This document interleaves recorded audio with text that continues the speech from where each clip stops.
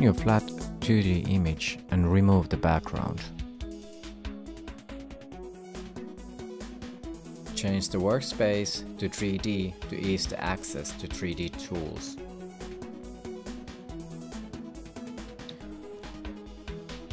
From 3D menu, select 3D extrusion.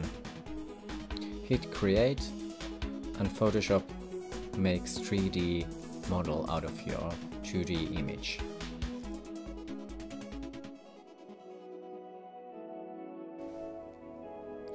When you are happy with your object or model, you're ready to export it.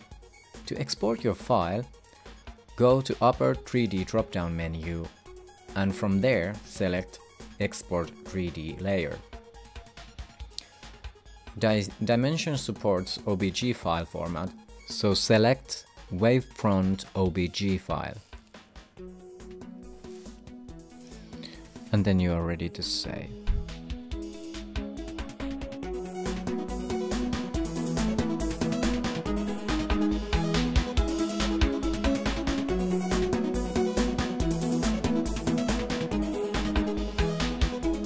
Select File, Import to bring your 3D object to the Adobe Dimension.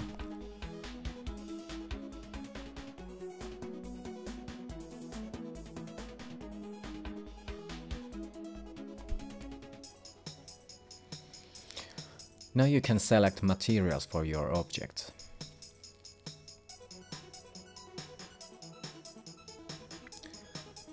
You can use the Magic Wand tool to separate different areas of your object, to add different materials or change the material properties on the, of that area.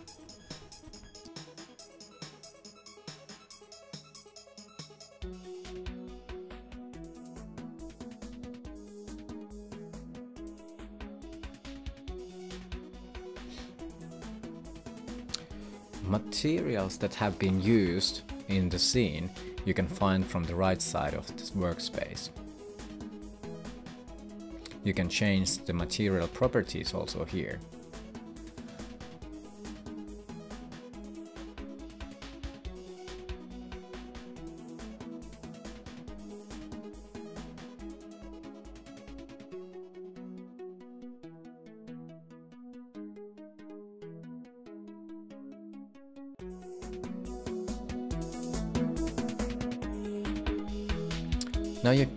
Now you can bring background to your image.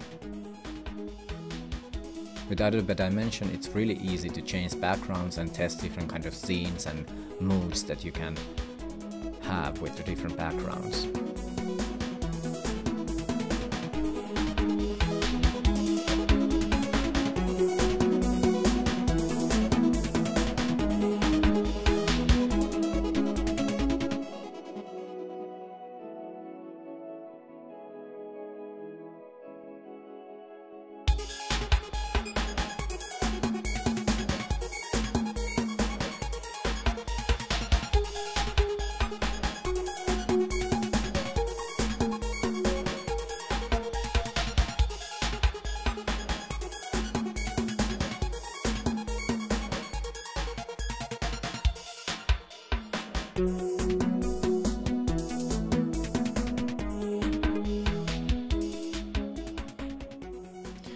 If the background image has a clear perspective, you can use the Match Image function to match your background image to your 3D object.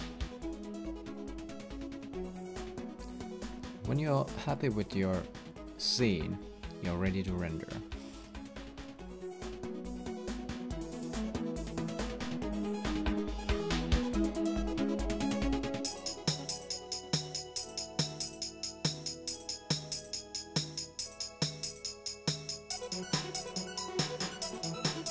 Select Render